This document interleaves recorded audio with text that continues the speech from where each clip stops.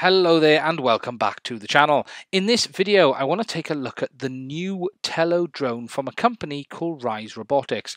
Now this little drone is a little bit special because it's been designed in partnership with DJI and it is using both Intel and DJI technology inside to provide some really outstanding features for a product of this type. So let's go and take a look at the spec and walk through what it can do and go from there. So as you can see, the Tello is being marketed as a drone for new users.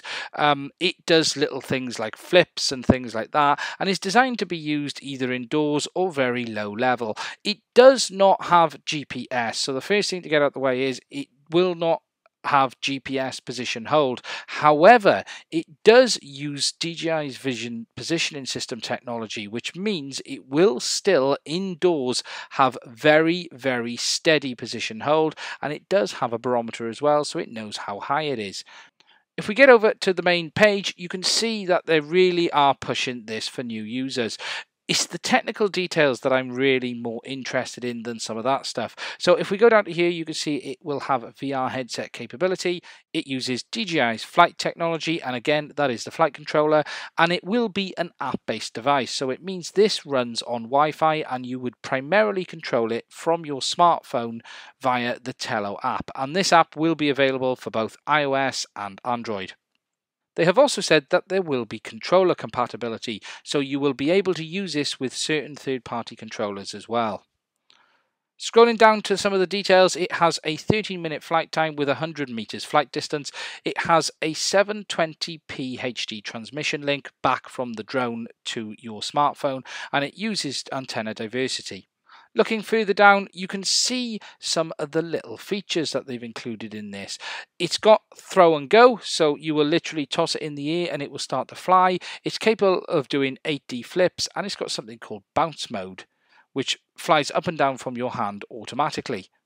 They've also included something called Easy Shots that allows it to record short videos with circle 360 up and away, and that's the type of things you've seen on a lot of the more expensive drones, making it easy to create some really quite cool shots from the drone. It does use image stabilization, so it does not have a gimbal. That is something I should stress. There is no gimbal, but it does have electronic image stabilization.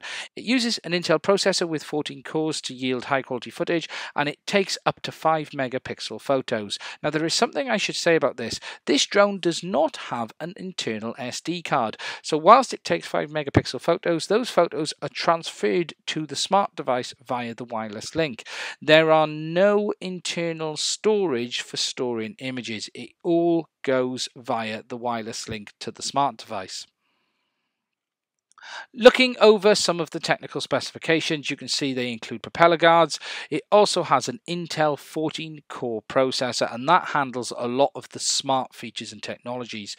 It also has vision positioning system on the bottom as well. So this is how it is able to hover very accurately in place. And as I said earlier, this drone does not have GPS. So whilst outdoors it wouldn't have GPS hold, it does use that vision positioning system to be able to provide that really steady position hold at low level.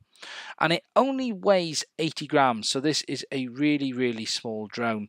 It also has a load of the other features like auto takeoff, which we're used to seeing on many of them these days, low battery protection, fail-safe protection, and as I said just now, the vision positioning system. Another thing which is pretty much a first for any drone is something they've called Learn and Create. Now this drone is programmable, so it means it has an SDK and supports Scratch, which is an MIT developed coding system. Now I haven't used that myself, however if it's anything like Arduino or any of those, it'll be really straightforward.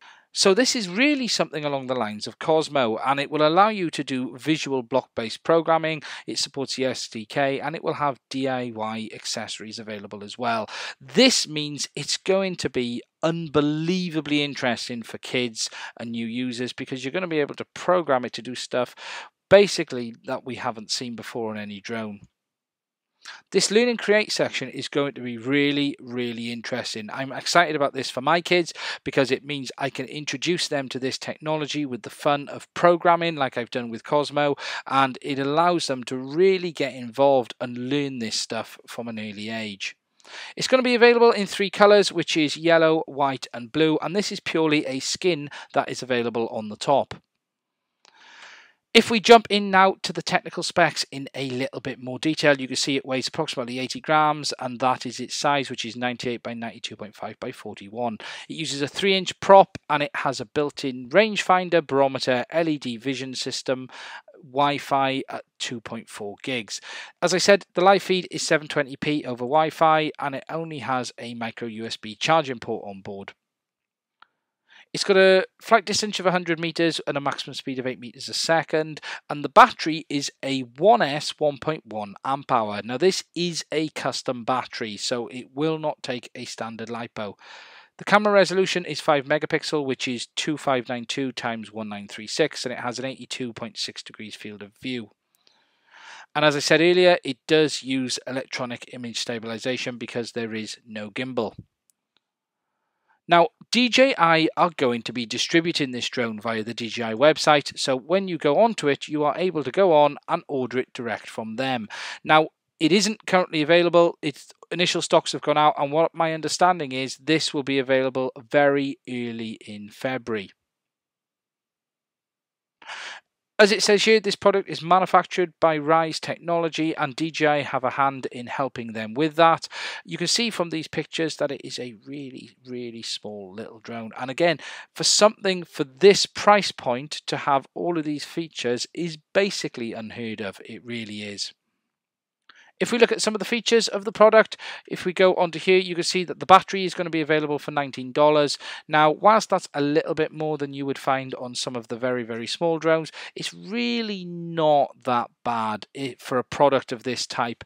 You know, a couple of packs at 19 quid each isn't going to break the bank for anybody. Overall, I am extremely excited about this little drone because it is unlike anything else that is out there before. As I have said, it does have a 5 megapixel camera with image stabilization because there is no gimbal. It does support taking images, however, there is no storage on the drone itself. That is sent directly back to the smart device. It will have compatibility for third-party controllers, and it does support that programming feature which we haven't seen on any other drone before. I am really excited about this little thing, and I will be having one of these as soon as I can possibly get one, and I will be doing a whole host of videos on it. If you would like to order this new product, there are links in the description for this video. Please subscribe to the channel. Thank you very much for watching, and for any further information, I will do another video again soon.